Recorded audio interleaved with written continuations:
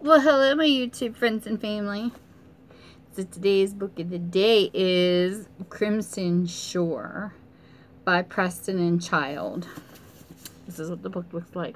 No author picture on the back, though.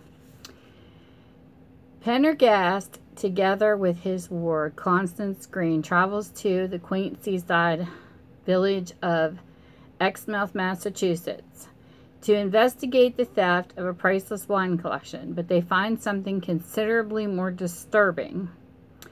A bricked-up niche that once held a crumbling skeleton. Pendergast and Constance soon learn that Exmouth has a very dark and troubled history.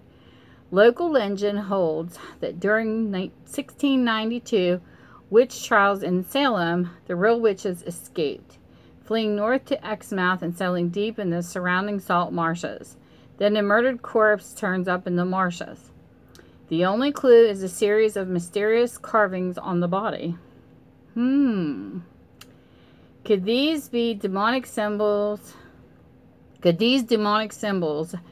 bear some relation to the ancient witches' colony? A terrible evil lurks beneath the surface of this sleepy seaside town, one with deep roots in Exmouth's grim history, and it may be that Constance is the only one who truly comprehends the awful danger that she, Pendergast, the residents of Exmouth, must face. Here's the book. And this is an action and suspense. At least that's how I list it.